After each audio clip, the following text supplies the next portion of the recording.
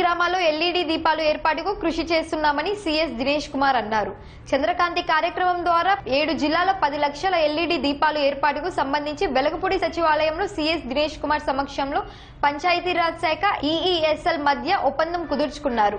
9 నెలల్లో 7 జిల్లాల్లో 10 లక్షల దీపాలు ఏర్పాటు చేయాలని టార్గెట్ గా పెట్టుకున్నారు. ఈ సందర్భంగా సిఎస్ దినేష్ కుమార్ మాట్లాడుతూ ఎల్ఈడి దీపాల ఏర్పాటు చేయడం ద్వారా విద్యుత్ ఆదాతో పాటు పర్యావరణానికి ఉపయోగపడుతుందని అన్నారు.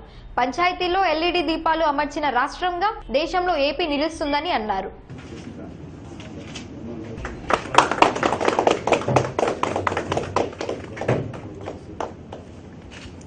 Prakasam, Nellore and 4 districts of Rayalaseema. These efforts have been going on for quite some time and at last it is now coming into some shape and they have promised to replace these 10 lakhs bulbs in 9 months period starting from today.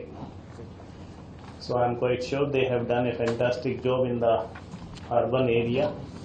They will maintain these bulbs for the next 10 years and it will entail a saving of roughly 165 crore rupees to the Gram Panchayat and 111 million units. So thereby there will be quite a savings on the carbon dioxide emission also.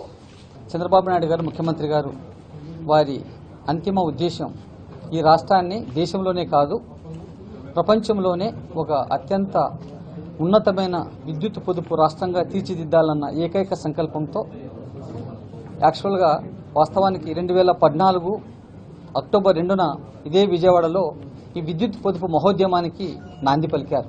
మనందరికీ తెలుసు విద్యుత్ పొదుపు విద్యుత్ సామర్థ్య పెంపులో మన ఆంధ్రప్రదేశ్ రాష్ట్రం దేశం సరిహద్దులు దాటి అంతర్జాతీయంగా కూడా ఖ్యాతిని ఆర్జించింది. ఈ విద్యుత్ పొదుపు ఫలాలను గ్రామీణ ప్రాంతాలకు అందించాలన్న ఏకైక ధ్యేయంతో పనిచేయటం హర్షదాయకం.